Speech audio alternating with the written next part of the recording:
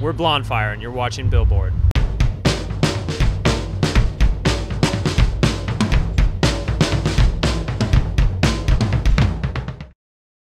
You've been here before, right? I have played the Lollapalooza, but it's Blondfire's first time at Lollapalooza, yes. It's been fun. I mean, we've been mostly kind of doing press and not really be able to see any bands yet. But I'm really looking forward to seeing New Order tonight.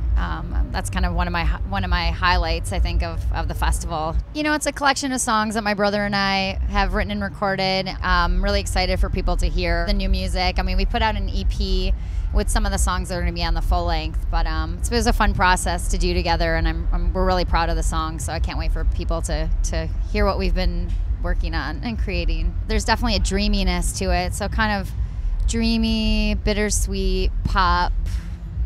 Sounds pretty good. Rock. Dream pop. Dream pop. Dream pop rock. Yeah. Rock There's a little rock to it. We have a little bit of edge, but definitely a softer vocal, you know, my voice and stuff. Yeah.